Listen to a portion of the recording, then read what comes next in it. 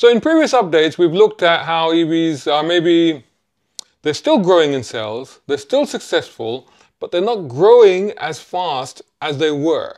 And a part of that is because a lot of experts feel that we've reached the initial adopter saturation point. So all the people that were initially really keen, the really tech-savvy people, the early adopters, the people that like to get into new technology and that want to make a conscious or conscientious decision to move to what are perceived as greener, more environmentally sound vehicles, EVs, have already made that move. And now we're looking at the rest of the market. And we're seeing across the breadth of the industry that a lot of manufacturers are like, I wouldn't say that they're pulling back quite so much, but they are certainly having cold feet and they're getting a little bit more hesitant. We've already covered previous reports about what manufacturers are doing. Just last month, Apple, which was apparently has been working for like a decade on launching its own car, which of course was going to be an EV. Apparently, last month in February, it was revealed that they've shelved their plans. And I was just reading a report now that which took me by surprise, because I remember attending an event by Genesis, which is the luxury arm of Hyundai, and them saying that that's it, we're going full EV. You know, the hybrids we've got at the moment are the last ones, and the next generation cars are all going to be EV. Apparently, it's being reported by some media that there's some hesitation there as well, and it could be that they will actually be launching some more hybrids because they don't think the market is quite ready to go full EV.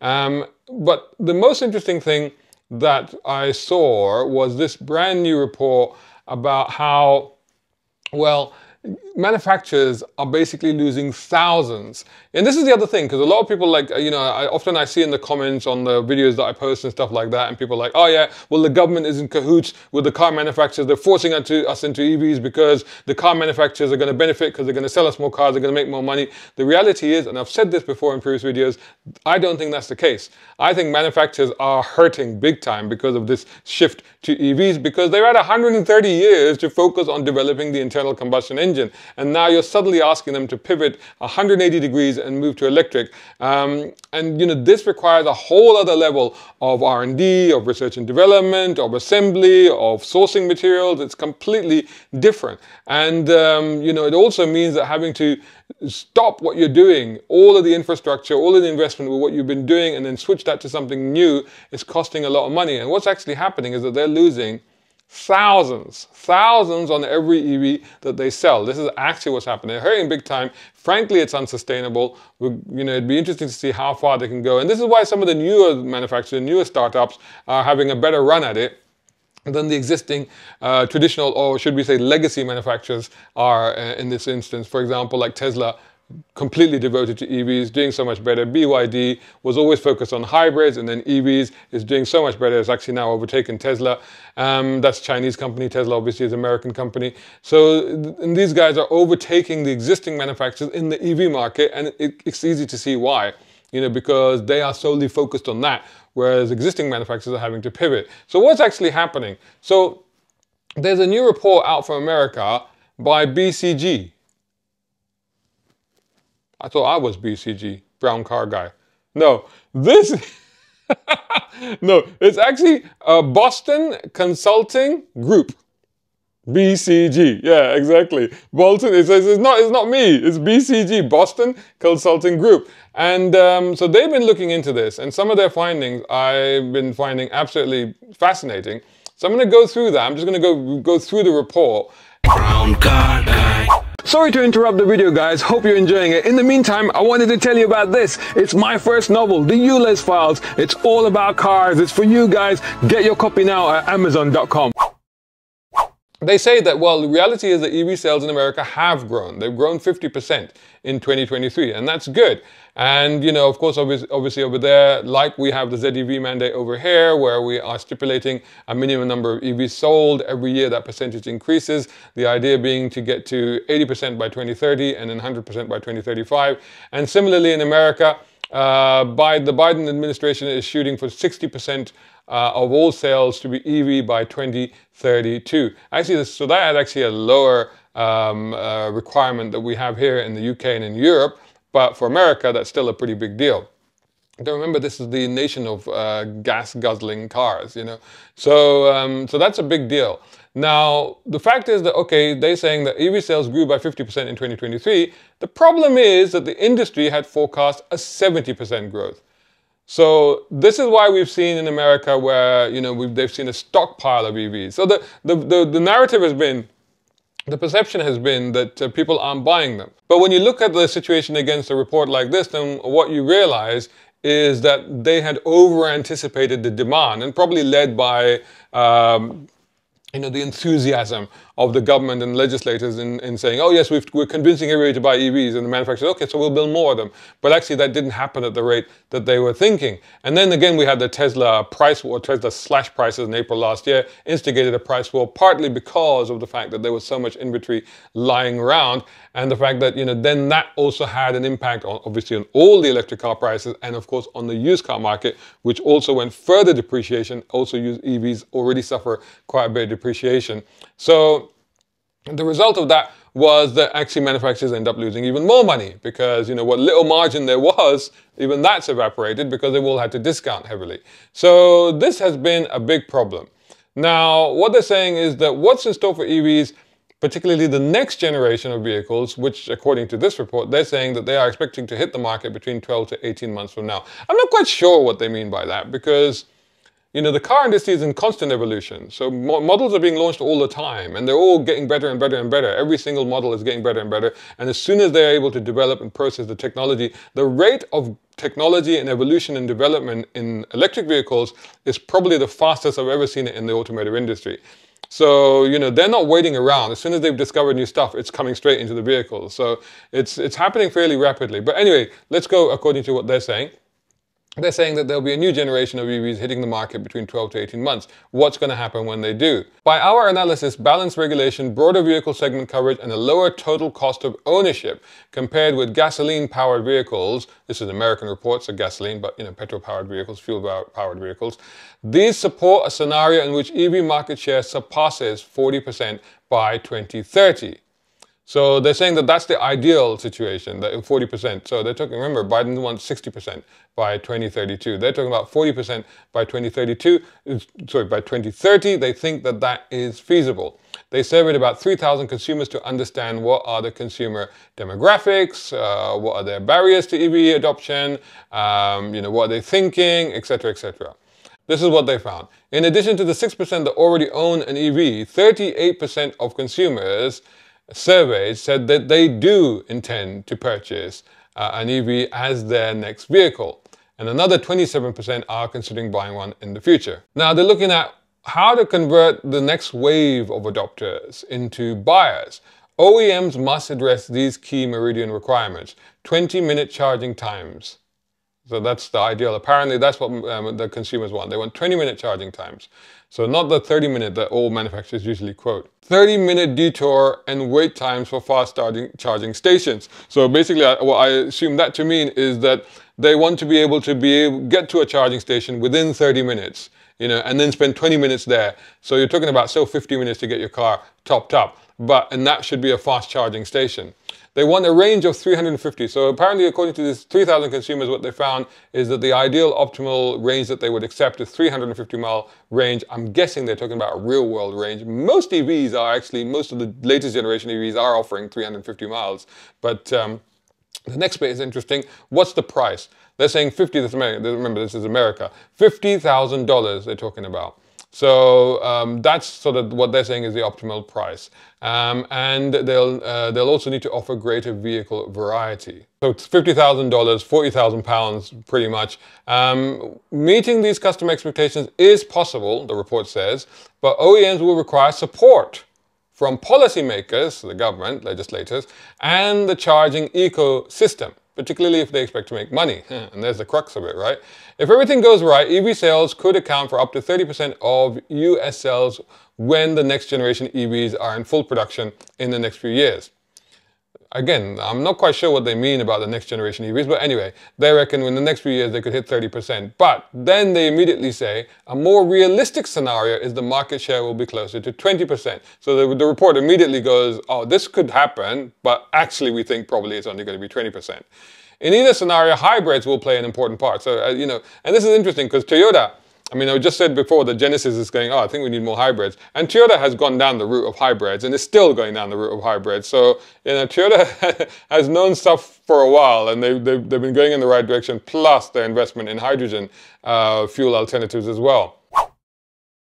Shout out time, guys. Thank you so much. Hey, if you enjoy my content, why not get involved? Buy me a coffee. You can do that at either of these links. Or if you're watching on YouTube, buy me a thanks or take out a membership. It all helps. It really does. Who are the next wave of adopters? So in many ways, the profile of the next wave of adopters resembles that of current EV owners. Most next wave buyers can install chargers at home and are more likely to have a secondary vehicle. Demographically, consumers in both groups tend to be men who are college-educated millennials with relatively high incomes. Additionally, they're less price-sensitive, more enthusiastic about technology, and more likely to indulge in a luxury purchase than the overall US market.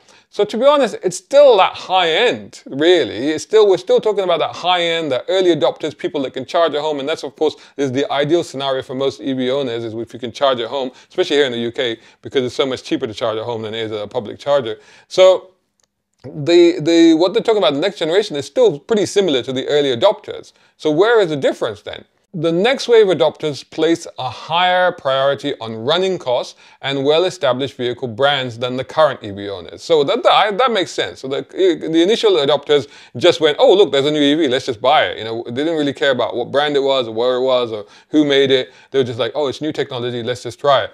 And now the next generation are like, well, you know, yes, we want to do that, but we want to go with brands that we know and understand and trust. This is where the legacy manufacturers actually have somewhere where they can take advantage. But of course, in a sense, in the EV world, Tesla has now become, if you like, a sort of legacy manufacturer, hasn't it? Or no, I shouldn't say legacy, but say established manufacturer, a well-known brand that's associated with electric vehicles. And BYD is sort of closing in on that. So even then, I think the time scale or the margin of window of opportunity, I should say, for legacy manufacturers is still quite small there. Again, these early adopters, these sort of second generation new adopters, they also tend to be less interested in EV-centric features such as the front and tech-forward infotainment. So they're not so fussed about the new tech. So this is where, when I see the latest gen of EVs, whereas the initial EVs that I reviewed a few years ago, they made a big deal of the fact that they were different, they were unusual, they had unusual features, and they had the one-pedal mode and stuff like that. And sort of the latest versions you're seeing, they're actually more and more car-like, which in my mind is a little bit of a shame, because I would like to see, you know, the opportunity for EVs, because they're so different, to really push the boundaries of design and technology and innovation and take us in new and exciting directions.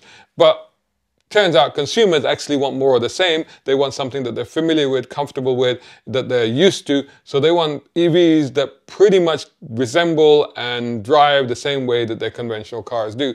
And I guess to an extent that does make sense. So are OEMs up to the challenge? There's only one, according to the report, there's only one vehicle, and this is America, remember. The only one vehicle available today, the Hyundai Ioniq 6, that went on sale in March 2023, meets the median consumer thresholds for price range, charge time that was cited above. And the Tesla Model 3 is the second one on that list. So, wow, Hyundai, well done. It's funny that the Hyundai actually is right up there. They say they're doing really well. And that the luxury arm of Hyundai is like, we're not so sure. Interesting. The report also adds that according to their research, OEMs do appear to be capable of technologically achieving several of those median thresholds that they talked about that consumers want for the next wave adopters.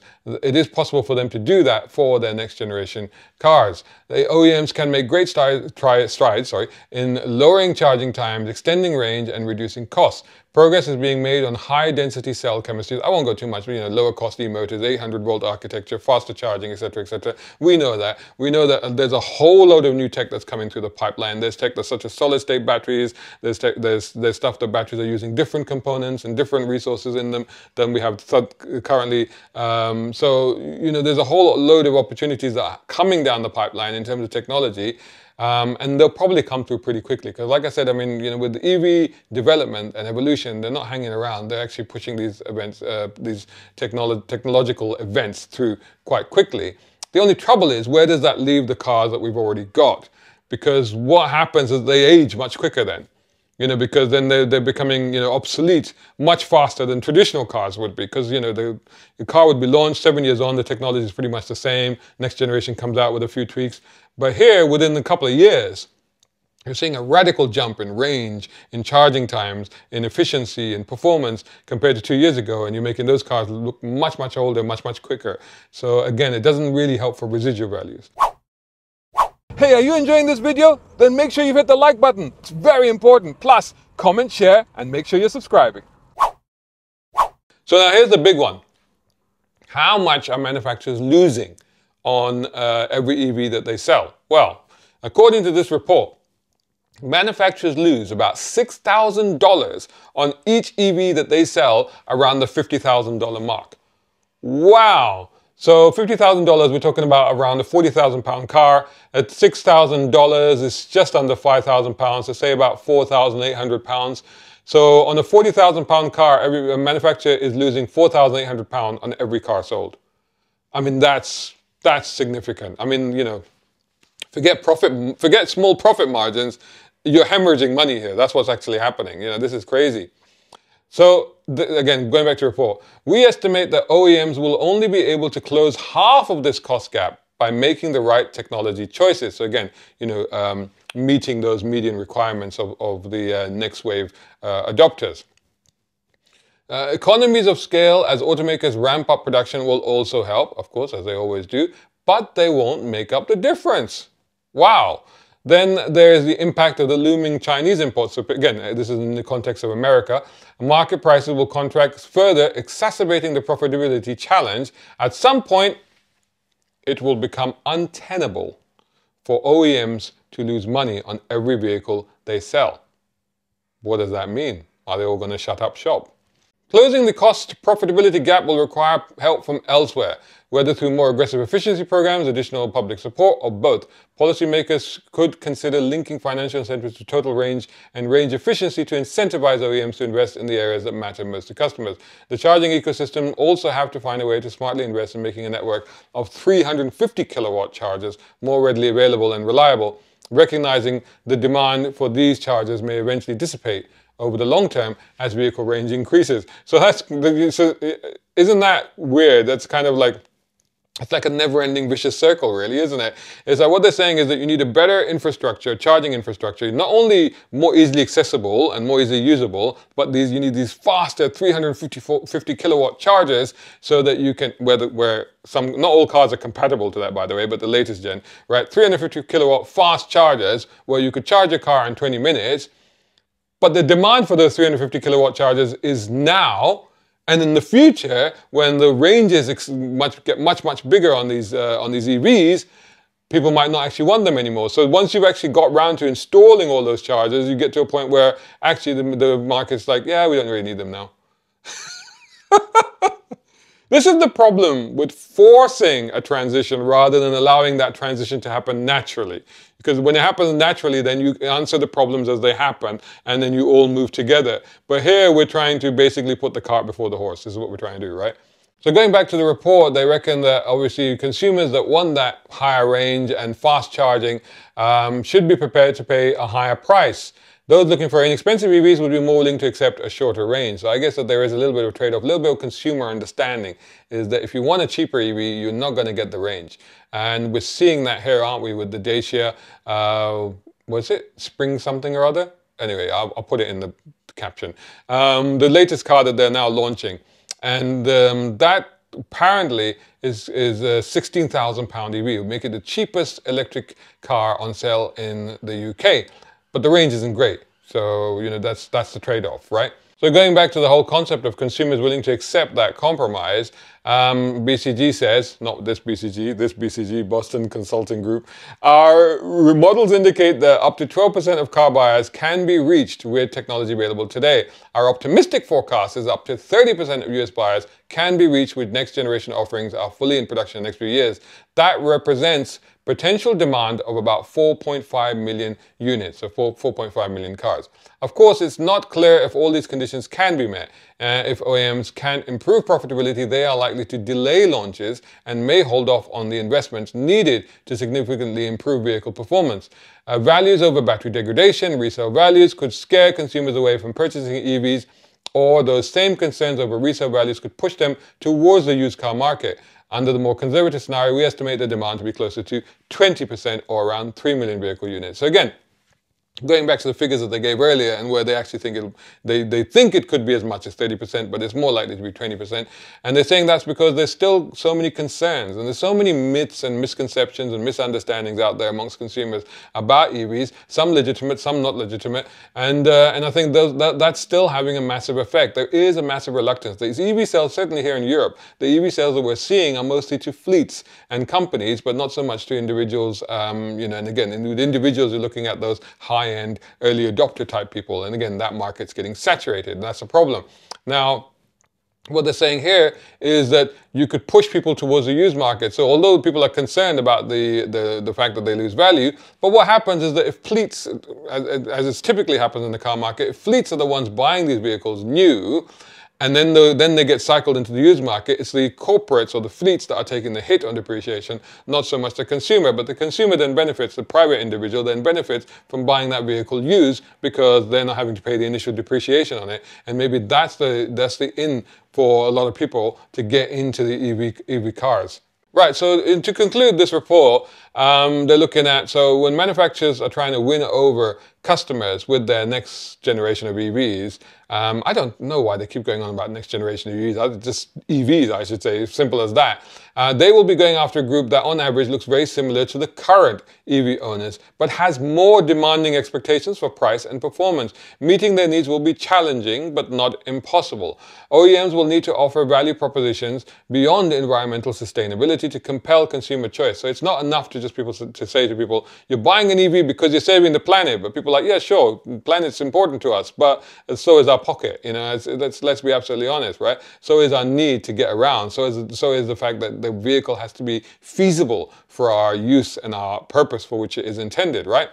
This will require OEMs to develop a deep understanding of the specific needs of customer segments to differentiate their portfolios. OEMs will need to invest in the right technologies and product portfolios while at the same time aggressively tackling costs. I mean, how much more aggressively are you going to tackle the cost to cut a loss, a deficit of $6,000, nearly £5,000 on every vehicle sold? Wow.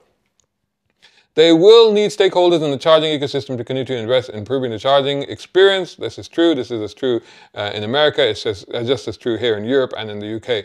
To do all of this profitably, OEMs will have to rally policymakers for additional incentives. So this is where the subsidies that have been taken away, certainly here in the UK, and there weren't any announced in the last budget, are working against that whole idea of transition to EVs because, there isn't any reason for people to do that in terms of financial incentive. There is, for example, again, with company car drivers, there is the BIK benefit in kind incentive. So there is that thing that is actually driving some of those sales. But even that diminishes over time. With 70% of US consumers stating that they would consider buying an EV, the market opportunity is there. But will OEM and their shareholders overcome profitability challenges and stay the course with required investments? Will policymakers and charging ecosystems step up to the plate? The answers to these questions will determine the pace of the EV transition. So that concludes that report. So there you go. I mean, I think that confirms what I've been saying for a while, and what we are seeing in the market, where manufacturers are really kind of are on shaky ground, and they're feeling it because they're just not quite sure. I mean, they've been told by policymakers, legislators, governments to go full EV, and they're like, okay, fine, let's do that, let's invest in it, let's do it. That's what we've been told. And then on the other hand, the end user, the customer, the driver, the consumer is saying, I'm not so sure. And that's for a number of reasons, as we've covered there. So this is the big challenge, how to get over those hurdles of A, tackling all those myths and misconceptions, but also getting people to want these vehicles. And I think it always goes back to I always say this, the same thing. It's like right car for the right person in the right situation. If the vehicle is ideal for that person's needs, they'll probably transition to it. Everybody wants a newer, nicer, more fancier vehicle, don't they? Everybody wants to go, oh, what's the latest thing? I want one of those, you know? It's like your phone, you know? You want to trade up to the next phone. Even though like you're never going to use the new features that are on it, but you want it because it's the latest, right? So the same goes with the car owner. Car owners aren't deliberately, obstinately refusing to go EV. They're just like, well, you know, does it work for me? You know, does it make financial sense for me? You know, and if it does, then they're probably like, yeah, all right, then I'll give that a go. And like I said, you know, whenever I've reviewed a car, I mean, they're just getting better and better and better, and they really are very good vehicles. And if they meet your situation, ideally, if you can charge them at home, currently in the UK, then, you know, they could well be the perfect vehicle for you to go for. The reality is that most people don't drive as much as they think they do on a daily basis, and they wouldn't need to charge their vehicle as often as they think they do. It's only those people that genuinely do long distances. And again, you know, we have to provide a segment in the market where we can't say everything must be EV. I think we'll always have to go, look, there's got to be a segment for people that actually do genuinely do long, whether they are emergency services, whether they are, you know, delivery services, whether they are long-distance sales reps, you know, whether they are businessmen that need to get up and down the country, and the train network isn't reliable, let's be honest, and expensive, and we don't want people to fly, so therefore we want people to take the road. So again, you know, there are always going to be circumstances where maybe diesel and petrol are still the answer. So we've got a challenge and compromise between all of these offerings, but at the same time, this rush to force everybody to EVs, I think, is probably causing more problems than it's solving. Love to hear your comments. A brown car guy.